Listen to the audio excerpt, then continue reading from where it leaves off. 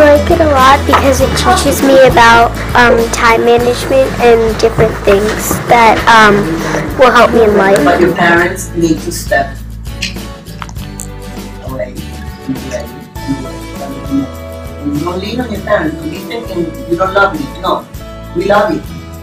So the quicker we step away, the more you will be on your own and realize I'm good at this and I'm getting better. And the more you lose the fear. Remember, the mistakes you're going to make now are nothing. Make them. Get them out of the way.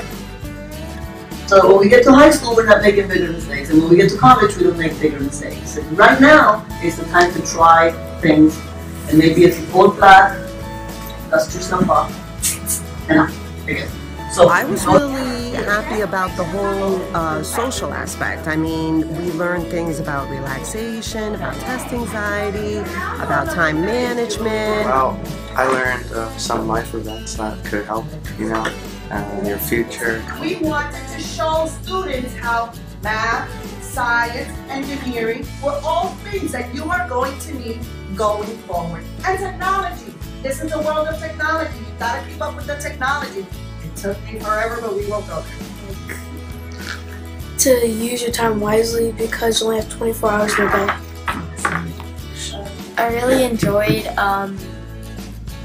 how we learned all about Mr. Aymar and how he taught, and we learned how we could teach like him and be supportive like him. I like the way that when we step out of our comfort zone, it's more like we just learn more and it's better for us. They love it? They love it, and they don't want to miss it. And every Saturday, they want to come.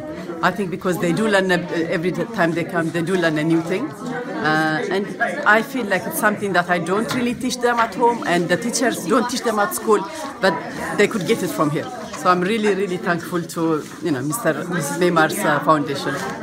They were talking about time management.